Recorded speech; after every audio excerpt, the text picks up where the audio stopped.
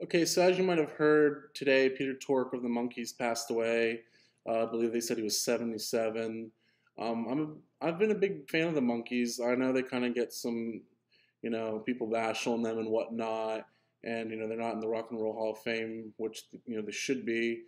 Um, I guess because people think they were a TV show and all that, they shouldn't. But without their voices and the image and whatnot, it would have been kind of different. And they definitely inspired, various musicians. I know they kind of say people like to put that down, but I'm, a big Monkees fan, and I'm gonna play a song that Peter wrote.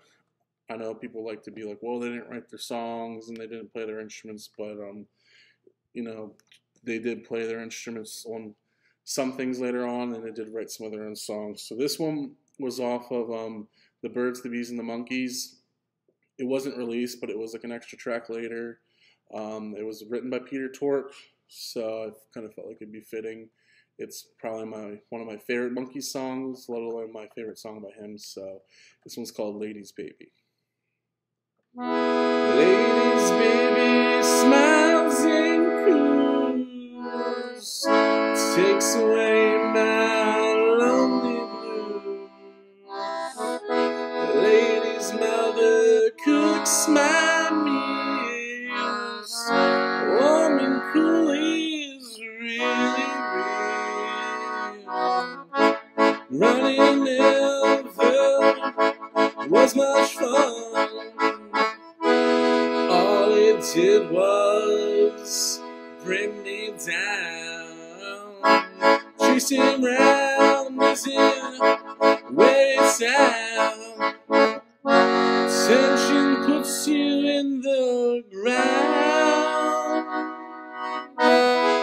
Lady's baby pulls my hand, lets me know she's really there.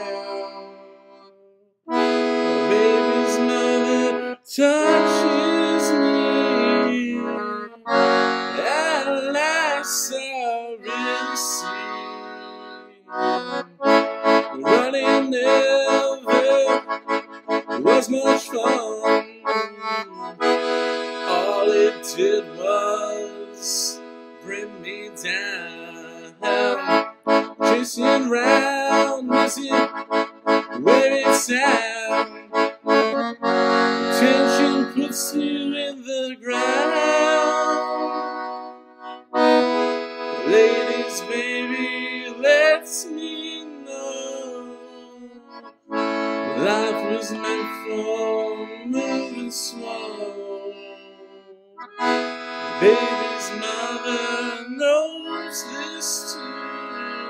Lady, I love you.